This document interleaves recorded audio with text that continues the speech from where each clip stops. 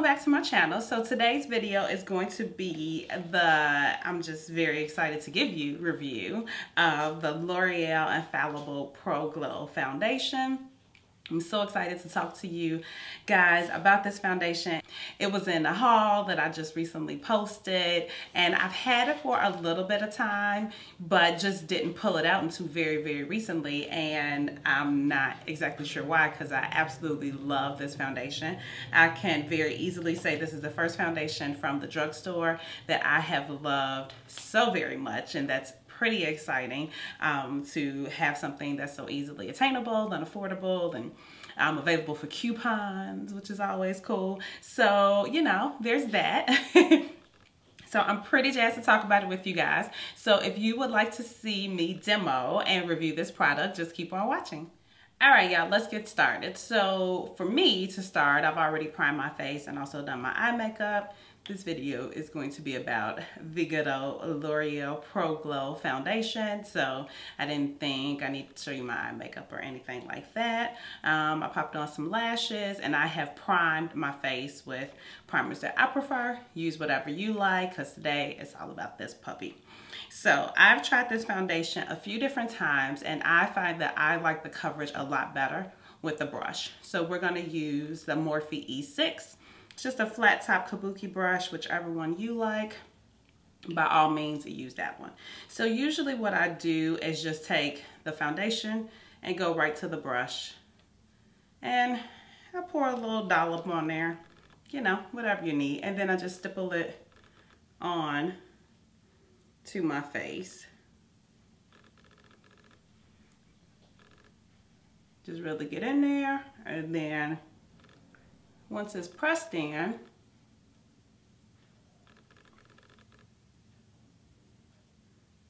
I start to buff it in. I like to squeeze it and get right in there. Now, to start, this foundation does look a little bit light, but it oxidizes to a really perfect shade for me.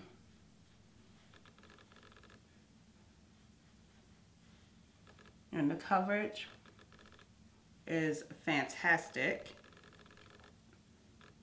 with, I think, just one layer. Oh, let's not ruin my brows today.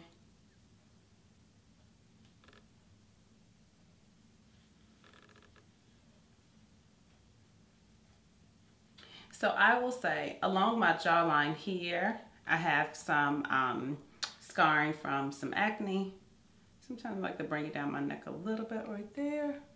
And along my jawline here, I have a couple spots as well. So it covers that really well without a lot of work at all. And then just such an even, beautiful, I think, coverage it gives you here. So you do still see some of my imperfections peeking through, but it's a coverage that I really, really like. And you can certainly, that was just one layer, so you can certainly build it up. And if you can see just how the light hits it there, it is a little glowy, but not super glowy. These are the claims that L'Oreal has for the makeup. They call it a radiant finish, which I really do agree. It is rather radiant, but not dewy, because I don't like to start at dewy per se, because then I may get a little extra dewy as the day goes on. But I've worn this. I typically don't set it. I may set my T-zone, but that's about it. And then I go about my day. So that is the application of the foundation. That's just one layer. You certainly could build it up if you wanted to. Sometimes I do build it up around my chin, but it's like the middle of the day. I'm not going anywhere, so I don't feel the need to do that at the current moment.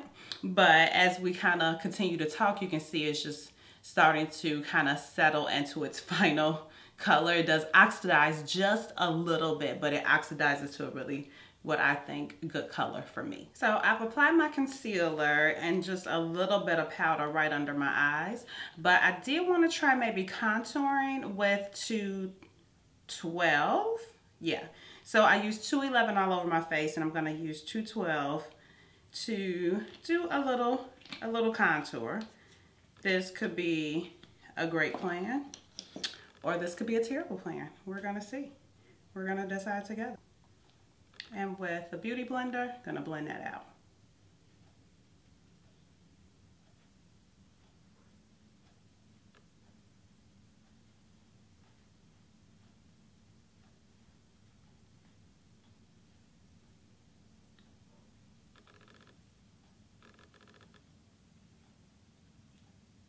I think I like it. It gives a nice kind of bronzy effect around the whole face, which is usually what I go for as opposed to like a harsh contour. So I kind of like it.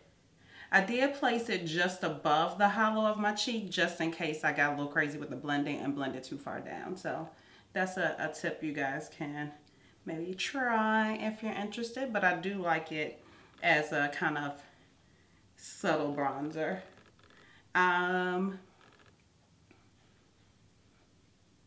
I'm gonna do the rest of my makeup and then come back. All right, guys, so we are back and I finished my makeup. I kind of brushed out my hair a little bit so we look a little presentable.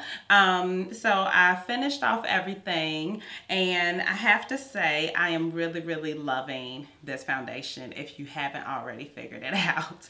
Especially if you follow me on social media. I talk about this foundation a ton on Instagram, on the pictures I post, because one of the pros for me is this foundation photographs beautifully. Like the last few pics that I've posted with this foundation on, truly you guys, has little to no retouching. Two of them I posted had no retouching and one of them had just the tiniest little bits of get rid of those smile lines in my forehead because I'm scared of needles and Botox. But anyway, so I absolutely love this foundation. You've seen the kind of demo clips, and I wanted to just kind of touch on the claims that L'Oreal gives for this foundation. And so it's the 24-hour Infallible Pro Glow foundation. It does have SPF 15 in it, and it's a radiant finish for normal to dry skin, and it's supposedly hydrating as well. I definitely agree. Normal to dry skin, even combination skin, will work really well with this foundation. I think perhaps if you use a bit of a mattifying powder and you're oily, you could also use this foundation because again, it does give a glow, it does give a radiant finish, but it's not super dewy on application. So I definitely agree with that. So the finish is supposedly radiant. I agree, check mark. The wear is up to 24 hours. Couldn't really tell you much about that. I never wear my foundation that long. The coverage is medium. Now, I think I agree. I think I agree it's a medium, but definitely buildable coverage.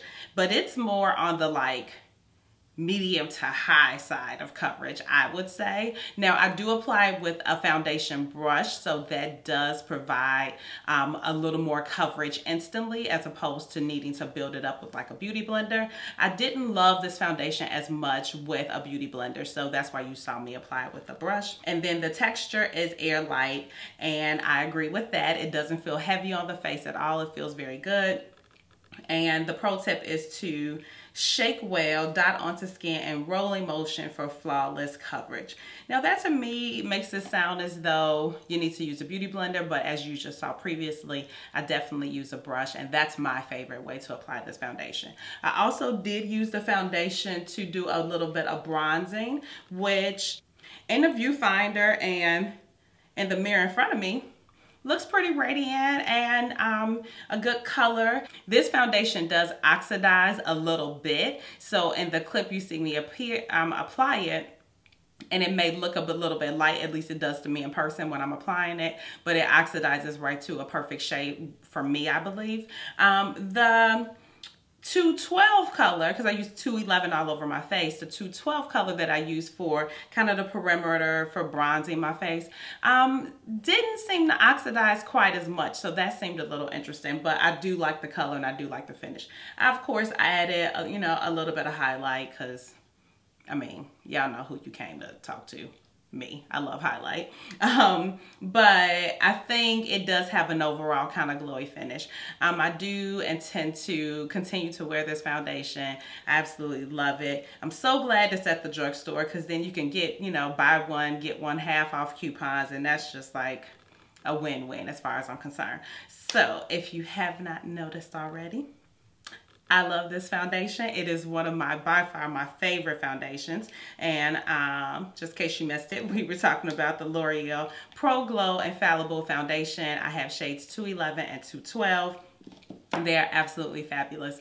Thank you guys so much for watching. I hope you love this review as much as I love reviewing it for you. As always, be sure, if you like this video, to give it a thumbs up, and definitely hit subscribe if you haven't already. And while you're at it, go ahead and click that little bell right next to the subscribe button, just to be sure that my new videos pop up in your feed and you don't miss anything from the headquarters over here.